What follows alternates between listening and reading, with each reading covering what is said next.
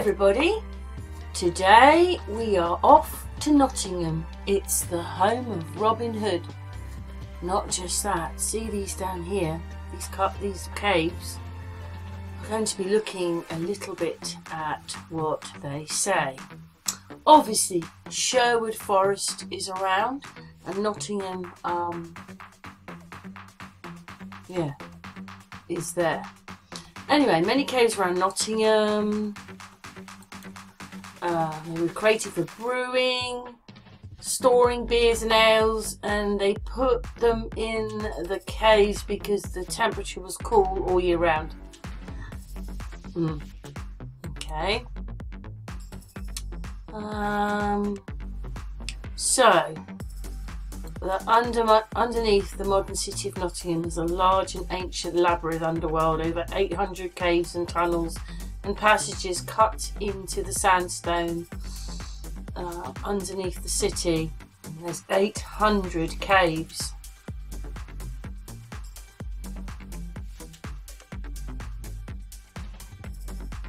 So it's in the town, it's not somewhere miles in the country. And this is inside it, obviously. This is TripAdvisor have done these pictures, so people have sent the pictures into TripAdvisor. When we get to see it in a minute, it just looks like a melted building. You can see around the top it was some kind of dome, or you can see what architecture was, and it's been melted. That's what it looks like. I think that one's on its side, but it's got this pillar in there. But, I think those are on the side as well. I'm going past those. There we go, back the right way now.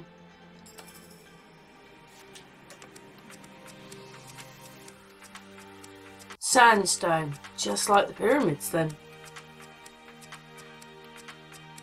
Oh no, it was the war. I mean, considering it's built this long ago, 1250 AD, yeah, it's in quite good nick. And here's some pictures inside.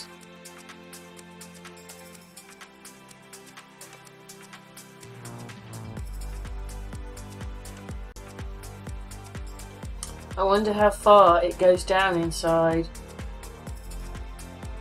They won't tell us, will they?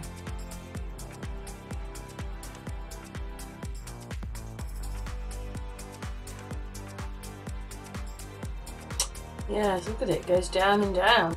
So it says, underneath the modern city of Nottingham. I was listening to someone today saying how it got its name, but I suppose it's a modern city built on top of an old city. Nottingham is a large and ancient labyrinth underworld with over 800 caves and tunnels and passages cut into the sandstone rock lurk beneath the city, and more are discovered every year. So the oldest recorded name for Nottingham is,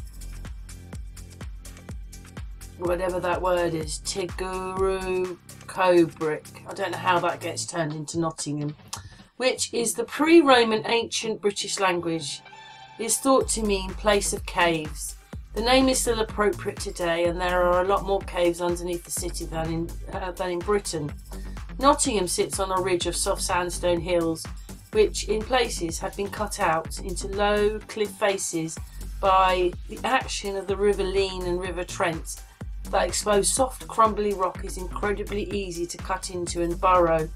Yes, but they only had horses and carts. So they tell us.